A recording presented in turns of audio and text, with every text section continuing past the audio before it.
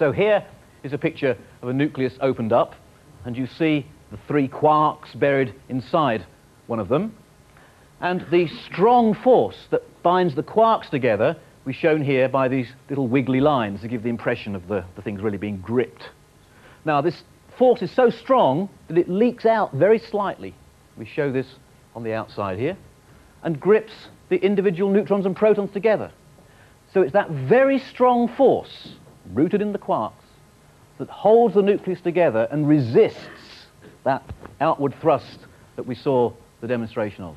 So that's 3 of the forces: gravity, electromagnetic forces, and now the strong force. The strong force only acts in and around the nucleus. You don't feel it at long distances, though the fact that we're still sitting here happily tells us that something's going on inside. And so now I come to the 4th, and thankfully the final force. It's called the weak force. It's not really weak, it's just weak in comparison with that strong one. But it's the force that manifests itself in radioactivity.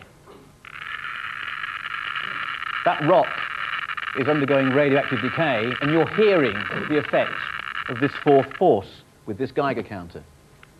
In fact, this little demonstration is showing you all 4 forces at once, because here's gravity, and my hand stopped it because the electromagnetic forces make my hand solid and get in the way.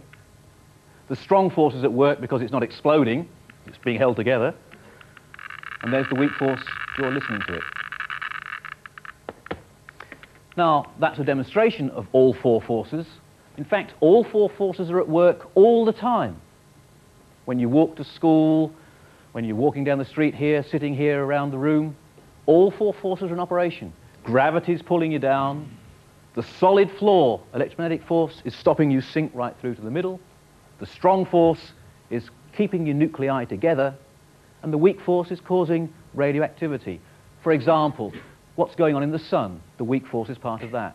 So all 4 forces are operating all the time, everywhere. So, what we've got is this modern picture that the whole of the universe is driven just by the 4 forces. Now comes the question, but how do they actually work? I mean, let's just think a moment. We started off the talk, I was right there in the roof of the theatre. The Earth was down here. How did the Earth know that I was up there to be pulled down? Now, our modern ideas are that something goes between these particles as they move around, that an agent transmits the information, a carrier of the force. Let me give you some examples of what appear to be forces acting at a distance. There's a beautiful little thing here. It looks like a toy, but in fact it's a historic scientific instrument. And I want you to look at the little black diamonds inside here. Now, at the moment, they're sitting quite still. And if Bryson turns on this lamp over the other side here, I can perform magic. You see, by moving that card, I can make those things move around without touching them. Just watch. And if I move the card back again, they will gradually slow down. Now that's magic, right? I made the things move around without touching them. Let's look at this demonstration another way. Let's look at this Bryson special behind me. This is a bicycle wheel whose spokes are made of elastic bands. Now, Bryson shined the lamp on it. What happens is that the wheel very gradually begins to move. Nobody's touching it, it's beginning to move. A force must be acting on it. Now, what's going on is that elastic, when you warm it up, it actually contracts. And the elastic on one side where the light is shining is contracting and pulling differentially across the wheel and making it start spinning round. So you're seeing this apparent action at a distance. What is actually happening is that heat is being transmitted to it. So an agent is going along. Thanks, Bryson.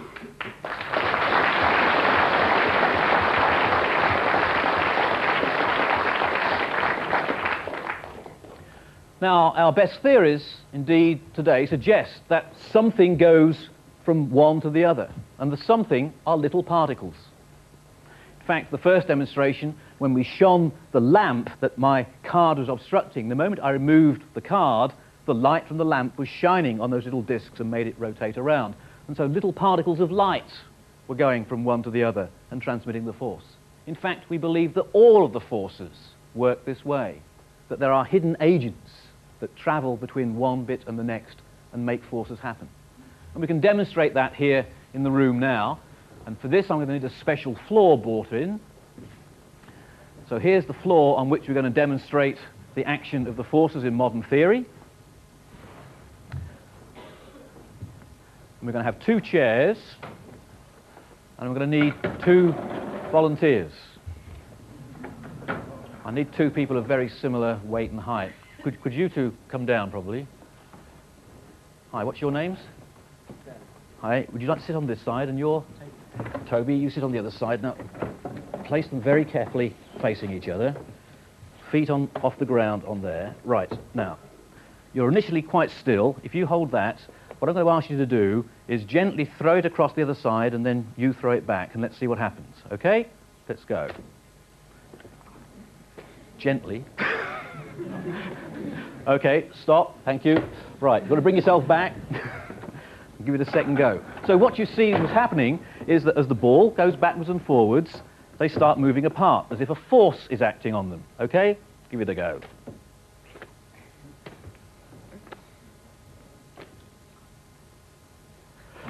Right, thank you very much.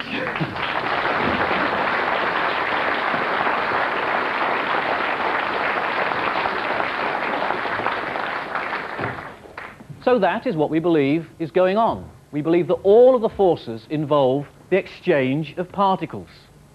If you were looking at the demonstration there from far, far away without your spectacles, what you would have seen would apparently have been 2 boys in chairs sitting quite happily, spontaneously moving apart from each other. Of course, when you were able to look at it very closely, you saw that what was causing that movement apart, that force between them, was the ball going backwards and forwards.